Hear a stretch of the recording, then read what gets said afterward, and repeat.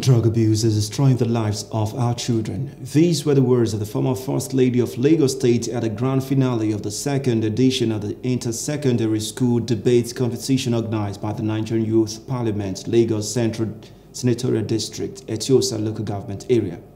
Our correspondent, Paul George, reports.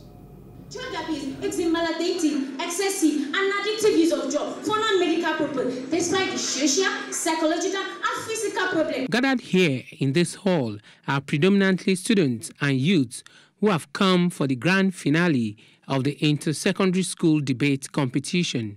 The chief host, Honorable Gbolahan Yishao, praised the participating students' ingenuity.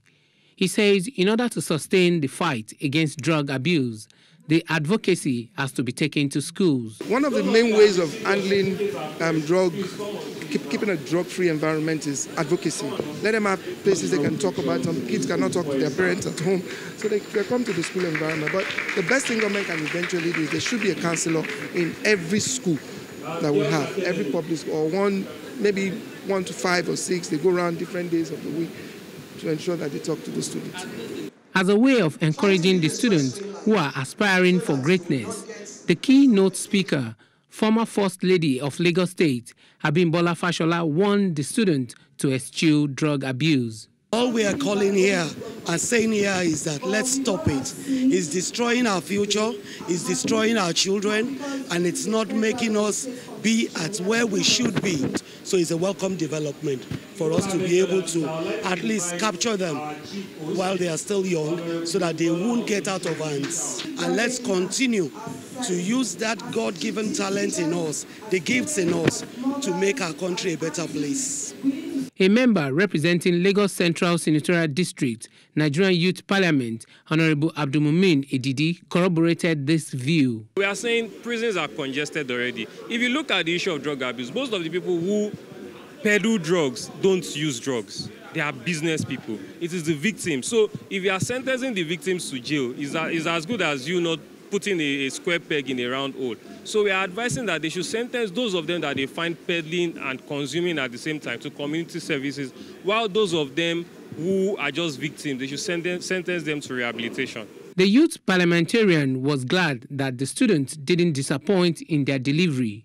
He spoke alongside others. We are getting the students to own the conversation about drug abuse, and I'm sure you all saw the discussion they had. Very fruitful, very beautiful deliberation. So that's what it's about. And from there, these people now are drug-free school advocates in their schools.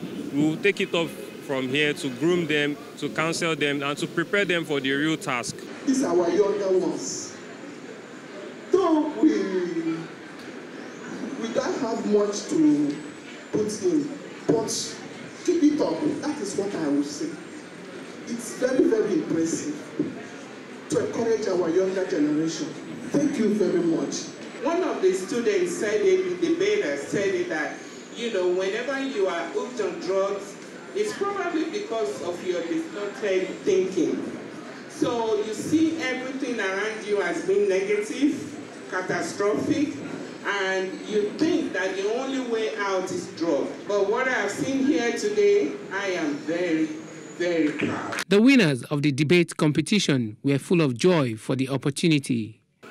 I feel good and happy. I would like to tell them thank you, God bless you guys for providing such an opportunity for us to debate about drug abuse.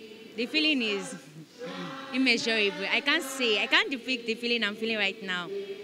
Like, I'm just feeling excited. My principal always says this, nothing is impossible, everything is possible. So I just put in my best and leave the rest to God.